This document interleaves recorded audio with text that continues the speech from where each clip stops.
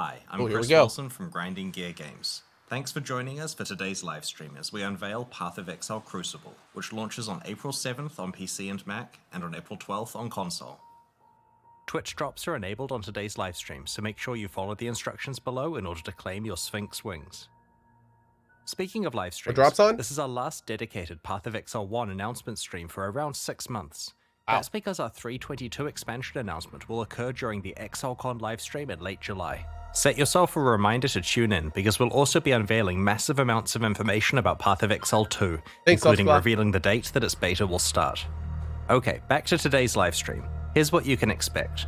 We'll start with the trailer for Crucible, followed by a deep dive on the League itself. Then we'll cover this expansion's endgame improvements, including the introduction of Atlas gateways and revamps to both Breach and Abyss leagues. We'll discuss changes to Path of Exile's balance metagame, including changes to the passive skill tree, its masteries, an overhaul of the Saboteur and Pathfinder Ascendancy classes, 9 powerful new Val skills, and some of the new unique items you can build around.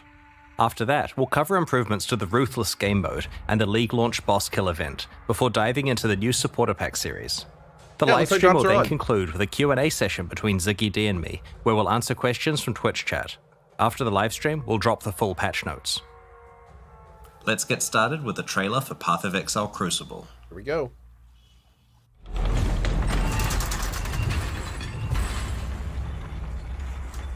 Congrats to Necronos. One of many. On that win. Thank you, Salty.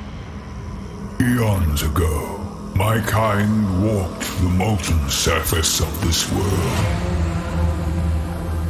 Now, we seek a champion.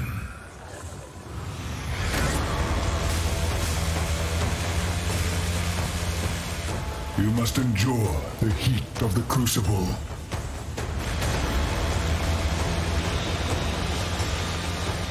To forge weapons unlike any Rayclast has ever seen.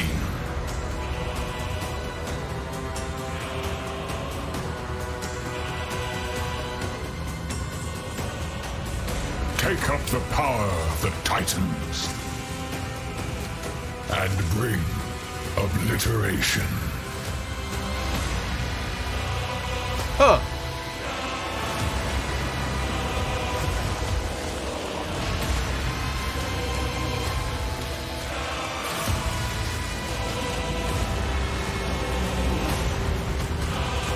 Oh.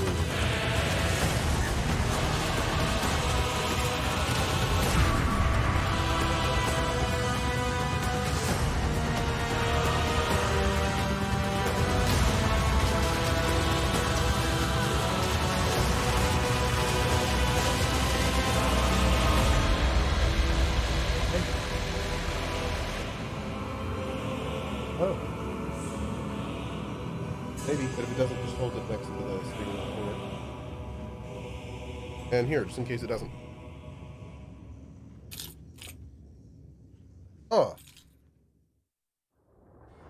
In Path of Exile Crucible, you'll learn about an ancient race of Titans who once shaped the primordial surface of Rayclast. In this league, you will earn the ability to forge their power onto your weapons. And what form does that power take? In an iconically Path of Exile way, it's the ability to imbue your weapons with their own passive skill trees. These Crucible trees can have quite an impact on your character build. For example, in addition to the regular mods on this bow, its Crucible tree grants additional physical damage, physical to chaos conversion, the Master Fletcher notable passive, improved grace effect, and level 10 lesser multiple projectiles. While this is certainly a decent tree to get, it's not even the maximum depth and could be even more optimized for your build. In order to forge these powerful trees onto your weapons, you'll need to complete Crucible encounters. There's one in each area. Each encounter takes place at a Crucible forge. As you approach the forge, you'll have the choice of which of your equipped weapons you want to focus on. This can include ones on your alternate weapon swap if you want to improve one you're not currently using.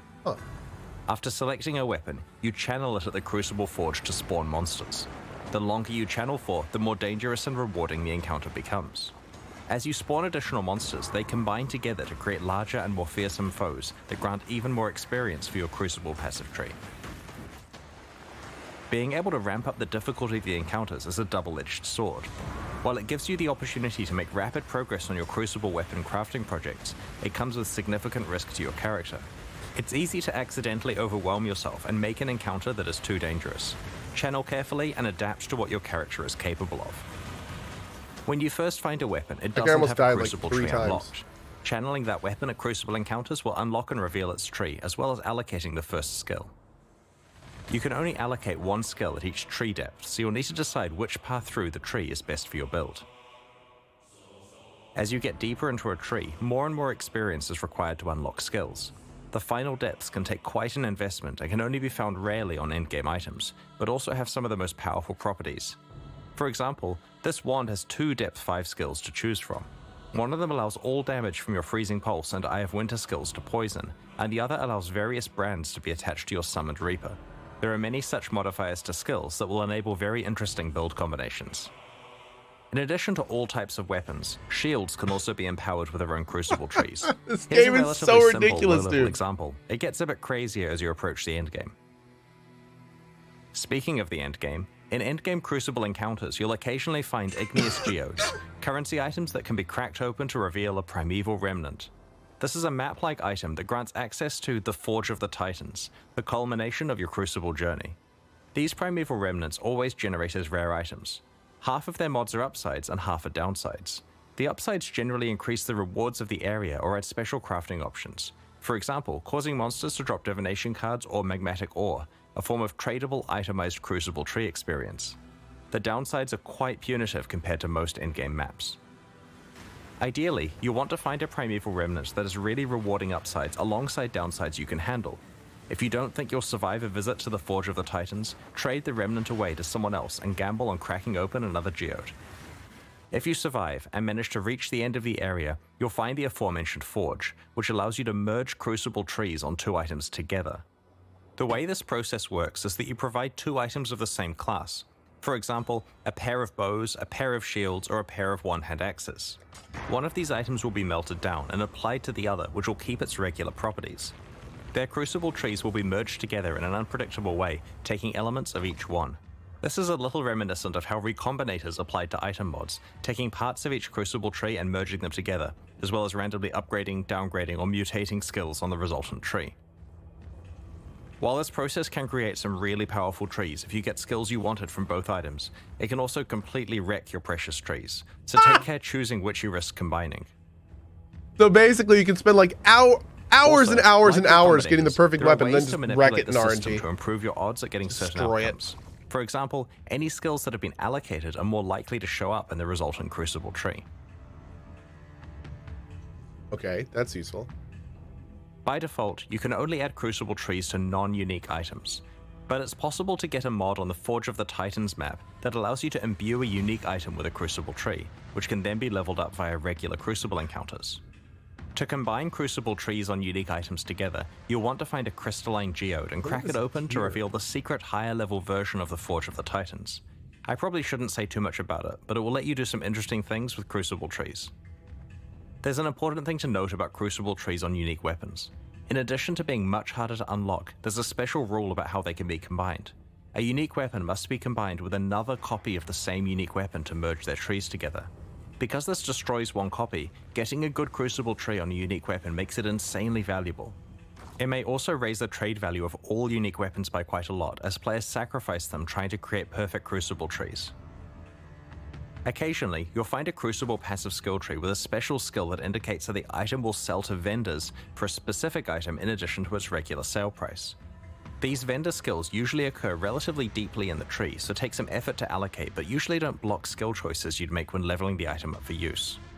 The presence of these skills presents you with an interesting choice about whether you want to use the item or sell it to a vendor, and whether you want to spend your Crucible experience either revealing new trees to hunt for good skills, leveling up items to use, or leveling up items to sell. Crucible also features its own unique items you can earn. For example, El Abin's Visage, a unique helmet, is special in that it's the only armor piece other than shields that can receive Crucible passive skill trees. Wearing it allows you to double down on certain properties that are only available through these trees. There are several other unique items exclusive to Crucible for you to discover in this league. Crucible is a dual combat crafting league with a focus on encounter difficulty scaling and deep weapon customization with a power level that we have never seen before. Without a doubt, some of Path of Exile's most powerful weapons will be forged in Crucible. We can't wait to see what you manage to create. Like all recent Path of Exile expansions, Crucible includes a lot of changes with the goal of improving Path of Exile's endgame. One area we wanted to address was mobility on the Atlas passive tree. Often, you'll find yourself in a situation where you want to specialize in leagues that are on entirely different sides of the Atlas tree. Or maybe you want to focus on the type of altar that isn't near the leagues you have picked. I love how this is the second overwhelming passive tree in this game. Gateways. These are nodes that you can allocate on the Atlas tree that allow instant travel between two locations. There are 3 pairs of gateways, each allowing travel from the left side of the tree to the right side or vice versa. Each end of the gateway consumes 1 Atlas skill point to allocate, but will potentially save you large amounts of travel points.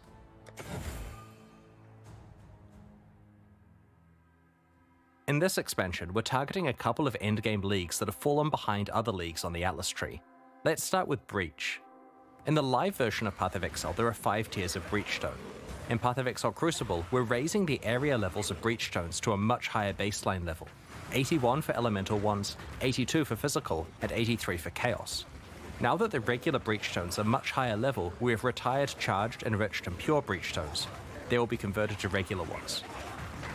We have also changed how flawless breach stones are acquired. Previously, you could only get them from Maven invitations, but we prefer access to the hardest breach content to actually come from playing breach. Now there are 2 ways to get flawless breach stones. Through blessings, which are now rarer as a result, and through a skill on the Atlas tree. We've also improved the pacing of breach encounters. Previously, breaches felt pretty good early on, but quickly tapered off in density to the point where you wanted to abandon the breach because it just felt like not enough monsters were spawning. Our changes now keep breaches feeling dense throughout, leaning more on the side of it feeling overwhelming towards the end of the breach. We have also reduced the duration of breaches so there is constant monster pressure and you can get on with your mapping sooner. Yeah, that's awesome. There are a whole bunch of other breach changes Breach is one of my favorite leagues. In the patch notes, such as changes to the Betrayal Research Safe House, Breach Scarabs, Breach Stones from Kirik missions, the Breach Harvest crafting option, the Fragment Stash tab, Divination cards, Breach unique items, Atlas passives, and so on. We're also revamping Abyss in a similar way. Abyssal Depths now always contain an Abyssal Lich. Previously, the prevailing gameplay was to check the loading screen art of an Abyssal Depths to see if it contained a Lich, and bail out if it didn't. Now, the depths always contain a Lich, removing the need for this step. While the rate of encountering Abyssal Liches is unchanged, Abyssal Depths are rarer than before. However, Abysses now have a chance to spawn a Stygian Spire in place of their reward chest, which will drop all of the jewels and other items you'd normally receive, as well as a Stygian Vice. In addition, you're guaranteed to always get a 4-hole Abyss alongside your Abyssal Depths. Previously, Abyssal Depths could only spawn immediately after a single Abyssal hole, which prevented you from getting full value from the Abyss. The Lightless Legion notable passive has been replaced with a new skill which grants Stygian Spires in your maps drop items with +1 to item level. This is intended to allow players to continue to be able to obtain item level 86 Stygian Vices and other base types as a reward for specializing in Abyss.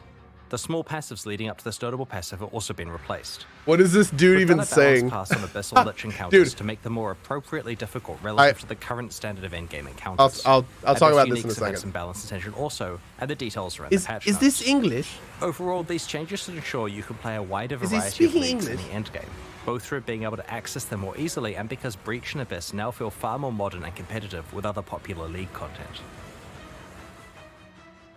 A big goal of the Crucible expansion is to provide a lot of new ways to build characters, and to breathe new life into older builds.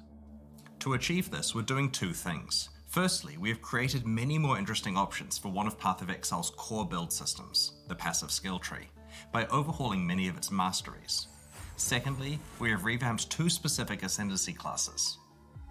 As we reviewed the masteries on Path of Exile's passive skill tree, we realized that a lot of the choices were rather bland and could be a lot more exciting. We went through the masteries one by one and tried to come up with as many interesting stats as we could, ignoring what was currently there. Once we had a short list of high quality stats, we added in the existing ones that used to be on each mastery and picked the 6 best. All of the leftover ones have been saved for later or used in places like unique items. This process was performed on approximately half of the masteries on the tree, initially targeting the ones that needed the attention the most. Previously, some masteries only had 4 options, so we've tried to increase as many as possible to 6 options. We've also added a couple of new mastery types that we felt were missing. Let's look at an example, the life mastery choices. You can see some of the interesting new options, such as the ability to manipulate your low life and full life thresholds, which allows you to more effectively use the damage while on full life support gem and many unique items. Getting a large increase to maximum life when you have no life on your body armor not only works really well with a whole lot of unique items, but also opens up new prefix composition options for rare body armors. Here you can see the armor and energy shield mastery has more options available than before. The other thing we focused on with this one is tying the mechanics together better. Instead of some being about armor and some being about energy shield, we've tried to make sure each really emphasizes having both armor and energy shield. On the Leech Mastery, we've combined the 3 increased life mana and energy shield recovery stats into one choice that affects all of them. The space we've freed up has been used to add some powerful new options, such as a portion of your Leech applying instantly. The Spell Suppression Mastery also has many interesting options. Your chance to suppress spell damage becoming lucky is extremely useful before you've optimized your gear and haven't reached 100% yet. The third option rewards you for stacking more than 100% spell suppression, which previously had few benefits. Now it's something you can plan your itemization around. While looking at masteries, we noted that there were some mechanics that didn't have enough passive tree support, so we decided to add some more options and passive skill choices for those mechanics. We also wanted to grant more access to certain types of masteries in specific parts of the passive skill tree.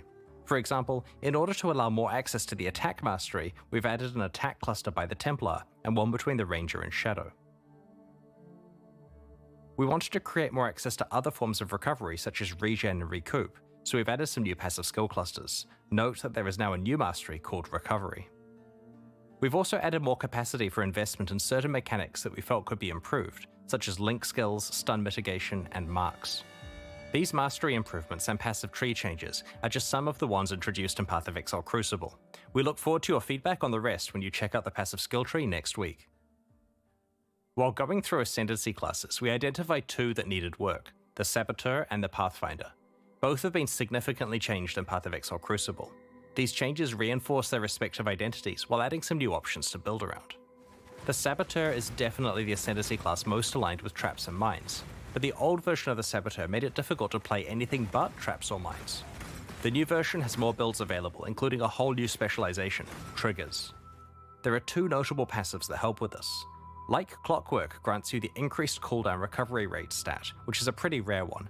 This is great for triggered spells as it indirectly increases their damage. This notable also makes your enemies have longer cooldowns, which can be useful in certain boss fights, for example causing the Maven's memory game to occur less often. The Perfect Crime notable passive summons 2 trigger bots, which override the location of where a triggered spell is being cast, and instead causes it to trigger twice, once from each of their locations. The layout for the Saboteur's Trap and Mine Ascendancy passives has changed, so that there aren't separate 4-pointers for traps and mines. Now each one has a 2-pointer that is connected to the same shared 4-pointer. We have also completely reworked Bomb Specialist to be specifically tied to area damage, so it's a slightly more general skill. It both gives you some area damage as well as some defense against incoming area damage against you. The Pathfinder has been overdue for some attention, especially with recent features such as concoction skills that she could get the ability to specialize in. We also wanted the Flask-themed Ascendancy to have a proactive way of improving Life Flask usage. Master Distiller allows you to turn most of your skills into concoction-like effects. Master Surgeon now effectively gives all of your life flasks the Enduring effect, previously only found on mana flasks. Finally, both of the major flask-themed branches now have some form of flask charge recovery. There are other improvements to the Pathfinder Ascendancy, such as Nature's Reprisal, now interacting with Wither to improve all forms of your chaos damage, rather than just attack forms of it. Check out the full details in the patch notes that we'll be posting after the livestream. Path of Exile Crucible introduces 9 new Vaal skills. Last expansion, there was an emphasis on melee Vaal skills. In Crucible, we're making sure that many other types of builds get new skills to build around. Vaal skills let us introduce quite powerful effects that we couldn't normally give to a regular skill that can be used constantly. They also implicitly act as a buff to the underlying skill. Vaal Absolution upgrades one of your Sentinels of Absolution into an Apparition of Innocence. You can only have one apparition at once, but just check out these massive AoE skills it uses. Vaal Arctic Armor instantly encases you in ice, Yo, preventing dog, I heard you non-instant like actions, skills. including movement, but granting massive damage reduction against hits. After a short duration, it also starts to regenerate your energy shield and mana at a fast rate. Both the damage reduction and regeneration last for a few seconds, or until you have been hit 3 times. It cannot be manually cancelled. Because the skill is instant, it's a great emergency button against dangerous boss slams. It also makes you count as being frozen, despite Arctic Armor normally making you freeze immune. Having another way to self-freeze may be of interest to a few mad scientist build creators in the community. Vaal Lightning Arrow fires a barrage of piercing projectiles that cause lightning to strike nearby targets whenever they hit an enemy. After a short amount of time, or when they collide with terrain, the arrows randomly change direction and continue flying. This occurs a number of times before the arrows expire. Each arrow can hit the same target once per redirect. Because the arrows travel for a set time before redirecting, rather than a set distance, projectile speed modifiers affect the distance traveled. High projectile speed lets you clear out huge areas with them, while reducing your projectile speed increases the chance of them hitting the same target multiple times. With very low projectile speed, the skill can hit a single target 20+ times. Vaal Reap conjures a ring of scythes that deal damage to all enemies in a circular area. The scythes leave behind a pool of blood that deals heavy physical damage over time to enemies standing in it, and for a short duration after they leave it. Vaal Reap instantly grants a large number of the blood charges used by normal Reap on use, as well as temporarily higher maximum blood charge capacity, substantially powering up the regular version of the skill. Path of Exile Crucible introduces 5 other Vaal skills we'll reveal over the next week. Vaal Animate Weapon, Centennial Vaal says, I feel like I'm being Vaal verbally Ice Shot, abused. Vaal Rejuvenation Totem, and Vaal Firestorm. Oh my god, dude. This expansion also introduces more than 10 new unique items. There are 3 in particular I'd like to show you today. We'll talk here in just a few minutes about this. Reserving enemy maximum life. This does exactly what it implies, causing nearby enemies to start at 92% maximum life. While this increases your clear speed against all enemies, it's especially useful against bosses. The helmet's drawback is that it reduces your maximum life, but provides decent life regeneration and block and stun recovery to counteract this. Tainted Pact is an amulet that causes chaos damage over time to heal you while you're leeching life. While the amulet provides a decent amount of life leech itself, it'll certainly require a few tricks to unlock its full potential. Widow Hail is a unique bow that is different from any other bow in Path of Exile. As a weapon, it does basically no base damage and doesn't grant any stats of its own, but it does dramatically increase the power of mods provided by your quiver. Needless to say, this could produce some pretty ridiculous outcomes with good rare or unique quivers. We'll reveal some of the other new uniques over the coming week. Ruthless is a game mode that we released alongside the Sanctum expansion late last year. It's designed around extreme item scarcity and is challenging because you're constantly behind the item power curve. So far, it has found a very passionate audience of players who love how rewarding item drops feel in such an austere environment. We have some small improvements to Ruthless and Path of Exile Crucible. Firstly, Eternal Orbs are back in Ruthless. These are an extremely powerful currency item that allows you to imprint an item and restore it if you're unhappy with the result of crafting. We disabled these game-wide 7 years ago because they were far too powerful when combined with all of the different crafting options Path of Exile offered at the time. Ruthless does not have the base game's crafting feature set, so we have enabled Eternal Orbs to drop in Ruthless, albeit extremely rarely. Ruthless now has its own set of challenges to complete. Like the ones in early Path of Exile, there are a total of 8, and they're very difficult. Like we've done in the past, we're hosting a boss kill event at the start of the Crucible Challenge League. It'll be held in Ruthless Hardcore Solo Self-Found, and will require you to kill both the Uber Searing Exarch and the Uber Eater of Worlds, making it by far the hardest event we have ever run. The first place winner will get to work with our design team to add a new unique item to Path of Exile. They'll also receive a transferable Ultra VIP ticket to ExileCon in July. If they aren't able to attend or already have a ticket, then they are allowed to sell this one as they see fit. Second and third place finishers will receive a transferable VIP ticket to ExileCon that can also be sold at their discretion. If you'd like to enter the event, just create a character in Ruthless Hardcore Solo Self-Found on launch day. Best of luck to everyone. On the weekend of July 29 to 30 New Zealand time, which is July 28 to 29 for much of the rest of the world, we're going to be hosting ExileCon 2023 in Auckland, New Zealand. While tickets to the in-person event are very hard to get, we'll be streaming the entire event for free. At ExileCon, we'll reveal our latest updates on Path of Exile 2, Path of Exile Mobile, and the next Path of Exile 1 expansion. Make a note in your calendar, tell your friends, and don't miss it. The second day of the Path of Exile livestream culminates in a competitive race event between some of Path of Exile's best players. In order to select the 4 competitors, we're going to run qualifier events during the months of April and May. The winner of each event will receive a VIP ExileCon ticket, return flights to Auckland and accommodation, and will compete in the race event live on stage. All 4 qualifiers in the final event will be run on the 3.21 version of Path of Exile, which has received a fair amount of early game balance work that will change the racing meta quite a lot. You'll be able to read more in the patch notes. Once 3.21 releases next week, you'll be able to solve the new meta, practice hard, compete in the qualifier events, and hopefully win your place on stage in July. Alongside Path of Exile Crucible, we're introducing a few new types of microtransactions. An example I wanted to describe today is that of mannequins. These are hideout decorations that you can place to show off sets of microtransactions you have assembled. You can equip them with your spare micros and pose them in various ways. It's also possible to swap your entire outfit with a mannequin's one, which lets you easily store micro sets to be retrieved later. Oh my god, I have so many! Oh my god, dude. Some people are going to make crazy hideouts. Which lets you gift wrap items to hand to other players, or even drop in town for random people to pick up. Today we're launching 2 new series of supporter packs, the Lithomancer and Enchanter packs. Each tier contains the pack's full face value and points, alongside several exclusive microtransactions.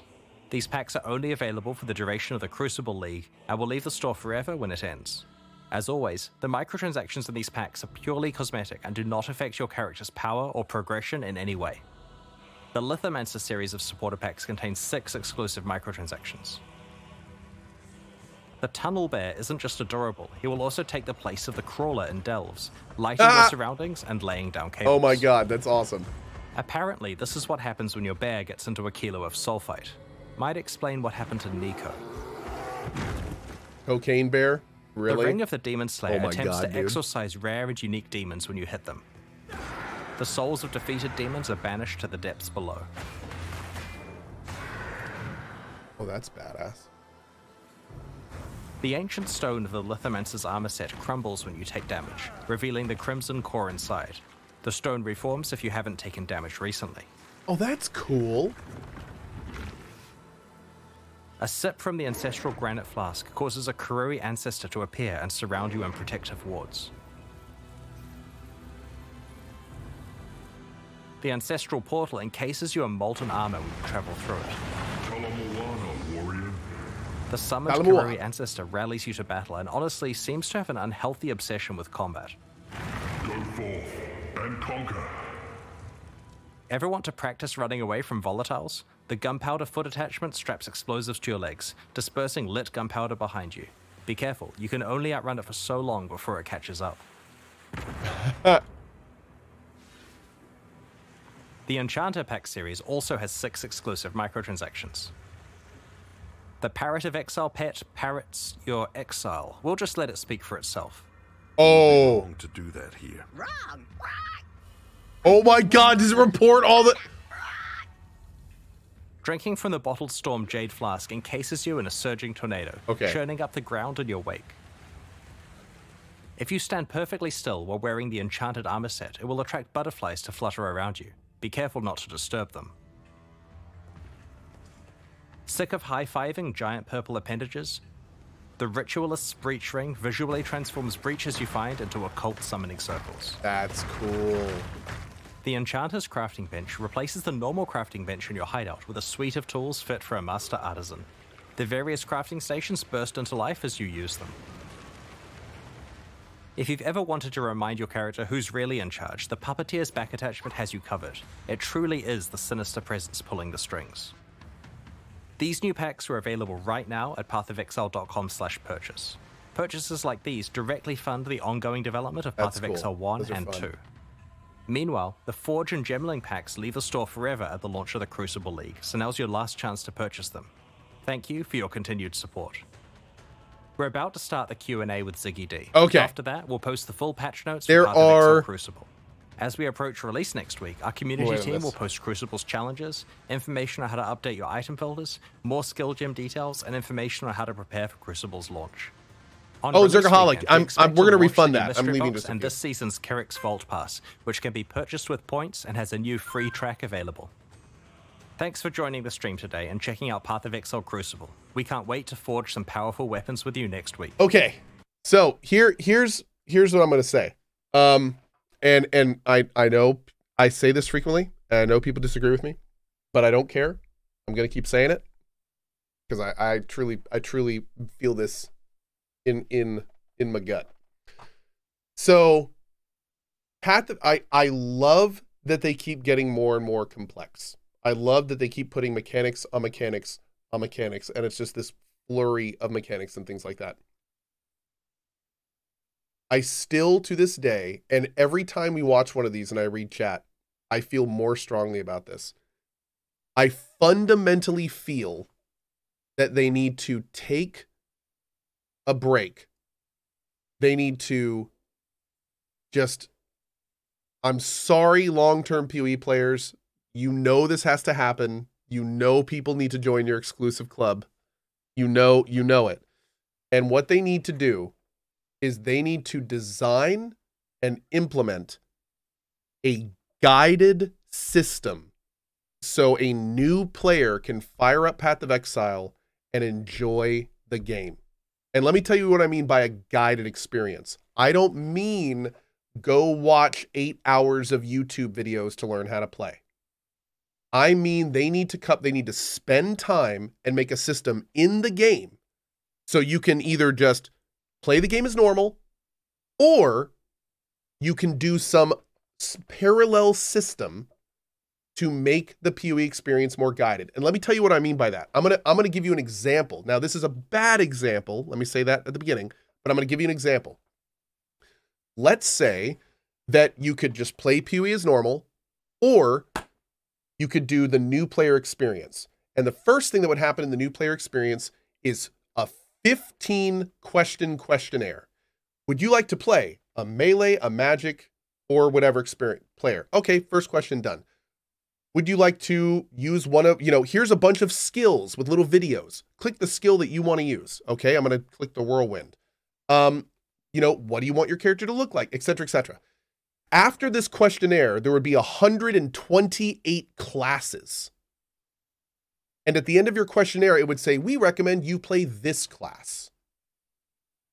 And when you click the class, your big old passive tree would have an overlay of the skills that make that class. And it would say, if you want to be that class, then you should pick these skills. And every so often in the tree, there'd be a little video explaining, oh, you're picking these skills because you wanted to do this with your character. All of this section gives you health. This attributes to your skill. When you get to a certain level on your class, you get a quest that says, go to this vendor and buy this skill gem, because this is going to be one of the skills you use in this class. And then maybe you can even go as far as giving them Bobo items that would actually work with their class. Like, the thing that this game needs is it needs the ability for somebody that who has never heard of Path of Exile to sit down and play the game. They can do it. They're smart and it could work. And here's the thing. Once a player does that a couple times, once they start passively learning all this stuff, then all of a sudden they start learning about all the depth and all the new stuff. And then all of a sudden they watch one of those updates and half of it makes sense to them instead of it just being a jumble of words. And that's how you grab those players. But there needs to be some kind of system that the key word here is there needs to be some way for somebody who's never heard of the game to sit down and have some semblance of what they're doing. And the system I just came up with, that's a dumb system. No one wants to answer 15 questions at the beginning, but there's no question in my mind that they could come up with something intuitive, easy, and fun to help guide players through enjoying the game. And I mark my words. That is the difference between this being a niche game like it is now into being like the globally accepted League of Legends style ARPG I feel that it could be. Like I feel like this game is kind of shooting itself in the foot by not coming up with a way to bring in new players and instead just get more and more and more and more complex. A lot of people say PoE 2 Maybe PoE 2 is going to be like the global reset on this. Dude, if they just come out with PoE 2 and then they just keep doing the same thing, it's not going to at all. It's not going to at all. But the thing about PoE is that I love this game. I love this game and I have 800 hours into it and it's still overwhelming. And I know there's a way that they can connect the casuals with the diehards. And it bothers me that they haven't done that because I want more people to enjoy this game. I want to be able to watch one of those and like have chat look at that as, oh, there's a new player experience in this game. This all looks interesting. Instead of people watching that and going, this game is already overwhelming. And all of this is just more overwhelming on top of overwhelming. You know what I mean? Like there's gotta be a way to do that. There has to be a way to do that. Anyway, we'll see. We'll see. We'll see. Yeah. There's my normal PoE rant. I would love them to fundamentally reinvent the new player experience for this game and make it more appealing to more people, and that would be awesome. Granted, from what I understand, and interesting enough, this may play into why they don't do it. Apparently, this game is wildly successful as it is. So maybe they're purposefully never gonna do that because they're just happy with their success. You know, I mean, they certainly make a huge amount of money, and the diehards love what they have, and yeah. But you know, I know there's a better way to do this, and I really hope they do one day. I think that'd be awesome. I think that would just be awesome. Anyway, I'm getting out of here. Thank you guys so much for being here. There is more to that show. There's a whole big Q&A, so if you're a PoE fan, I highly recommend checking out Zizarin is on right now. Zizarin, you can definitely go check out his stream and watch the Q&A and check out more of that. We'll go ahead and link him in chat. And on that note, I will see you guys tonight for...